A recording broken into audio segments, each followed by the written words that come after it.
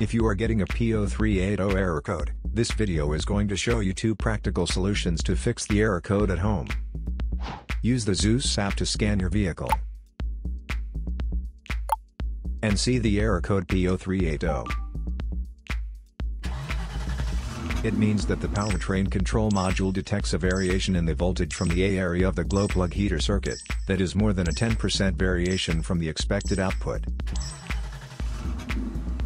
There are 2 simple DIY solutions you can try to solve this problem. Method A, the glow plugs.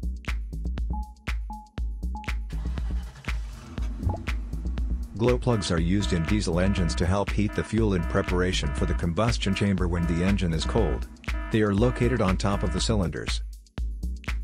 Carefully remove the glow plugs from the engine. Use a multimeter to proceed a test on the glow plugs. Read the result off the multimeter display. Note that a resistance of less than 6 ohms usually means the glow plug is good. Repeat the procedure for the remaining glow plugs, until they have all been tested. If any of the glow plugs fail the test, it is recommended that the entire set be replaced. Method B, the glow plug control module. The glow plug control module is located on the engine and with a direct connection to the engine control unit. First, carefully remove the glow plug control module from the vehicle.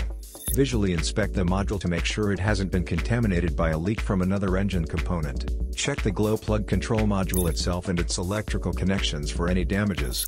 If the damages are found, then replace the glow plug control module. Replacing your glow plugs or glow plug control module is a straightforward project that is recommended every 60,000 miles or 95,000 kilometers. So here are 2 of the most practical solutions to fix the P0380 error code. After the repair, you can now use the Zeus app to clear the error code.